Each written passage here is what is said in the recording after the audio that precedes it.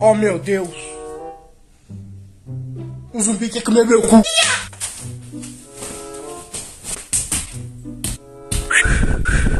Domina no peito, olha. Menor. Tá estralando, tá pingando. É só tapa. Fudeu, mas fudeu mesmo. Fui cortar cabelo ontem. Aí eu pedi o corte de cabelo tradicional, né? Espera aí. Fazer isso daqui cansa, né? Aí eu pedi pra cortar o cabelo um pouco mais baixo, né? Aí eu pedi assim, ó, passa um aqui, tá ligado? E pica atrás. Beber um pouquinho. Mano, alguns meses atrás, eu gravei um vídeo sobre uma possível apocalipse zumbi. Se você não viu, aperta no card aí, tá ligado? Nesse vídeo eu falei de um profeta que falou que ia ter um apocalipse zumbi em 2021. Acho que foi isso mesmo, né?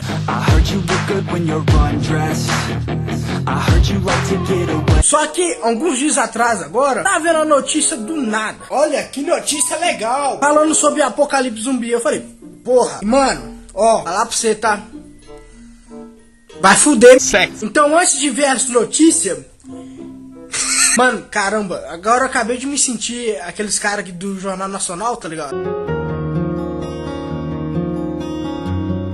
Boa noite, hoje iremos falar sobre pinto.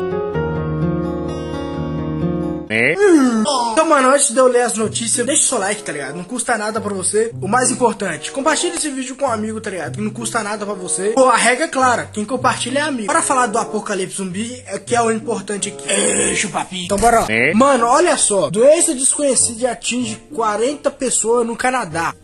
O Canadá reportou mais de 40 pessoas com uma doença cerebral desconhecida. Cerebral. As pessoas apresentaram sintomas como mudança de comportamento, alucinação. Não, mano, eu falei pra você não ir lá, tá ligado? Mano, lógico que ia dar merda, velho. Você foi lá, mano. Pra quê, tá ligado? Ainda tomou fora, não tomou? Aí eu falei, velho. E dores no corpo. O corpo tá...